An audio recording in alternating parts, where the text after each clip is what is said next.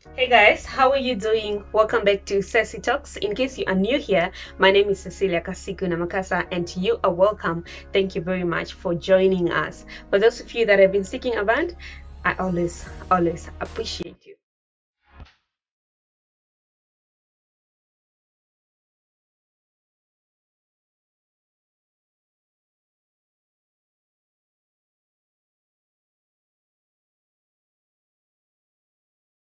Now today I'm going to be doing something different from the usual. So today we are doing a book review, and in my hands I have with me this very interesting book that I have read. It's one of the books that I've read, and it's titled Troubled Waters by Dr. Joseph Diescho, all the way from the mighty Kavango region.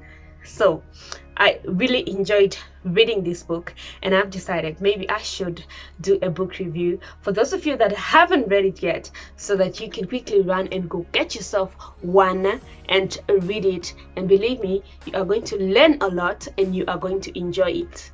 So first of all, before I go through and give you a review of this book, I just want you to look at the cover. One of the reasons why I love this book is this cover. Very interesting, very catchy. When I look at this cover, I actually see the whole, depiction of my culture, which is the Kavango culture. There are two women pounding mahangu. One of them is carrying a baby behind, and then one woman is coming from the river where she's carrying a bucket of water, and then there is a kettle somewhere there, and then you can see there's a river and somebody is in the canoe, and then the house, the homestead, the Kavango homestead and all that. So apart from the fact that it's a post-colonial book, it also depicts the culture of Kavango, or the Namibian culture. Troubled Waters is actually a book that was set in 1974, and it tells a story of a young man called Andries Malan. So Andries Malan is a young man that grew up in the apartheid South Africa, whose parents are actually, I would say, Afrikaners. They were part of the colonizers, so his parents really hated blacks, especially the dead. And so this Andries Malan was sent to teach at a school in Kavango region. So instead of being in the military, he actually thought that when he was coming there, he was going to be fighting against SWAPO for his country.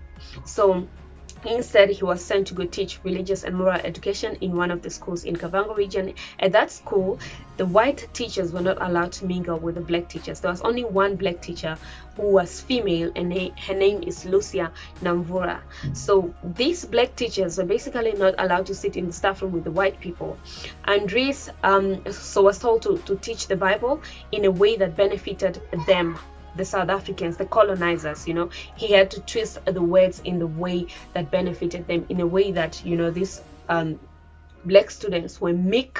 He had to teach the Bible in such a way, twist every word to fit or to benefit the colonizers.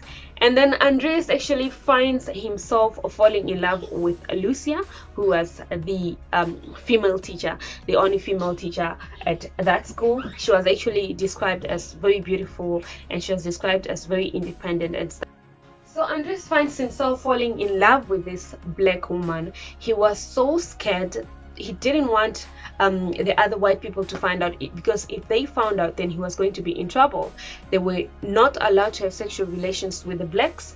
They were not allowed to sit in the same place with the blacks. They were not allowed to eat with the blacks, and so on. So he found himself falling in love with this lady, and he was so afraid of what his people were going to do to him if they had to find out. They fell in love, they had sexual relations and stuff.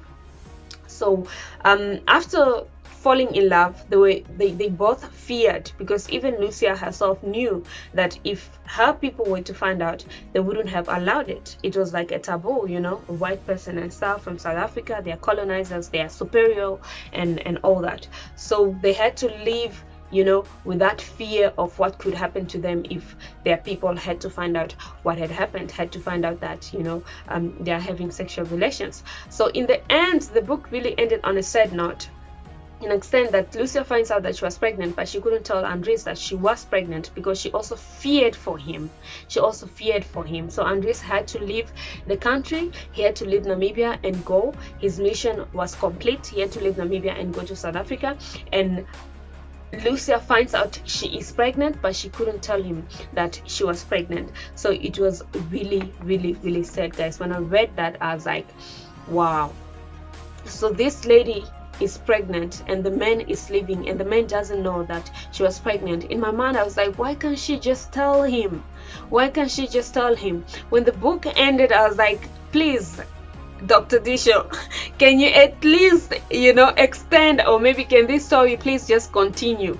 Can it please just continue where, Andres would come back to Namibia, to Kavango, and meet Lucia, and then finds out that Lucia was pregnant with his child and all that. I wanted that happy ending. So it really, really ended on a sad note, when Lucia was pregnant and Andres had to leave, and she couldn't actually tell him that she was pregnant because they feared what would happen to the child. Number one, if they had to find out that she was carrying a white baby or a mixed race baby, obviously she was going to be in trouble, and then Andres was also going to be in trouble. So to protect all of them, she decided to keep quiet about it. Now, another thing that I also enjoyed in the book is the fact that, looking at Lucia, she was educated. She was a woman who was educated. So every time she could go to the village to her parents, to visit her parents, her parents thought she was too educated to basically cook. She was too educated to basically to fetch water, to go to the river and fetch water or collect firewood and so on. So they treated her so special, and they thought, her hands are not for cooking and all that. And these are things that are happening in our society. Basically, if you look at the way people look at women that are educated, they feel like, educated women can't cook. They feel like educated women can't do certain things, at villages and so on. But we do go to villages and we cook on firewood and stuff like that. So it's all these, stereotypes that are going on in society. So it's also depicted in this book. And the one reason why I loved reading this book, and I would recommend this book to a lot of people, I want to keep this book. I bought it for myself, so I'm going to keep it for my daughter, because you'd learn a lot about the Kavango culture. So Diescho, like I said, he depicts, as the cover of the book says it all, he depicts the Kavango culture so well. He talks about the home pass, he talks about, the traditional authority and all that. And then he also speaks about, he uses most of the words. There are certain Rukwangali and Sambu words in the book. And then, the whole culture, the issue of going to the river, fetching water, collecting firewood, people pounding, people, it depicts the Kavango culture. And the reason why I want to keep it for my daughter is because one day, if we found ourselves in a society where we are not surrounded by people from our region, we are not surrounded by people from our culture, if my daughter reads this, she will at least have an idea of where she comes from. So that is why I wanna keep it. Even the songs, I saw there was one song in the book which is a Kwangali song. It actually reminded me of home. It reminded me of where I come from. It reminded me of who I am. It reminded me of everything I could see and hear growing up. So I was like, wow, this book is for keeps. So I'm going to keep it for my children. One day they will have to read it and know my culture. So this is all I wanted to tell you. I wanted to give you a short review. I hope I've done a great job. This is my first time doing a book review actually on YouTube.